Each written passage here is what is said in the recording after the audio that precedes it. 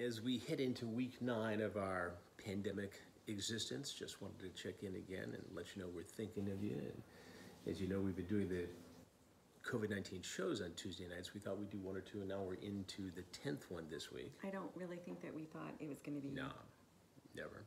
that long. And we've talked to a lot of frontline people, doctors, nurses, responders, but you know, we were talking today, Gabe and I, and we really just want to hear from you how you're coping on a day-to-day basis, getting kids educated, surviving, mental health issues. Working, not working, you know, being disconnected from family and friends that you see on the regular, that, you know, that's a normal part of life. We asked you guys a couple weeks ago how you guys were doing, and the comments back, we can relate to. You know, we're feeling it too. We're feeling it with you. We're feeling it for you.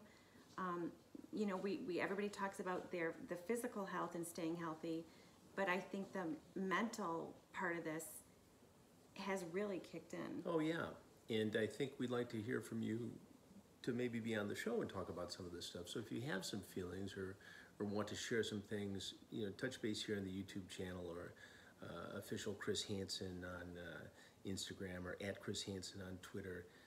We'd like to hear, and we'll sort through them, and as we put together the show for next Tuesday, we'd like to include some of that, I think. Yeah, you're going back to New York on Sunday. That's going to be a little weird, I'm going to be honest with you. You know, I've been here for going on 9 weeks now, and we're back and forth all the time anyway, but obviously we need to have a New York presence. We've got the television studio built in the basement, so we're set there, but it's going to be strange going back because we're going to look down on... I think being here feels...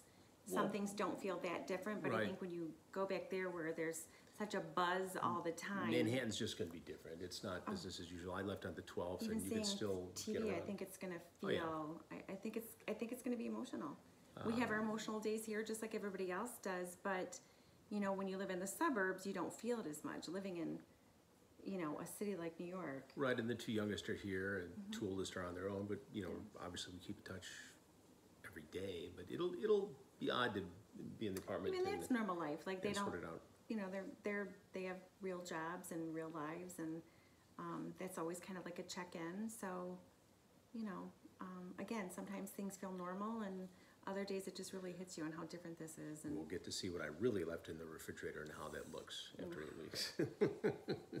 I'll keep you guys posted. All right, the least of our worries. So you guys take care. Have a wonderful weekend. Try and get some rest mentally and physically, and maybe a little exercise along the way. We're thinking about you, and we'll see you soon on the TV and the YouTube channel right here.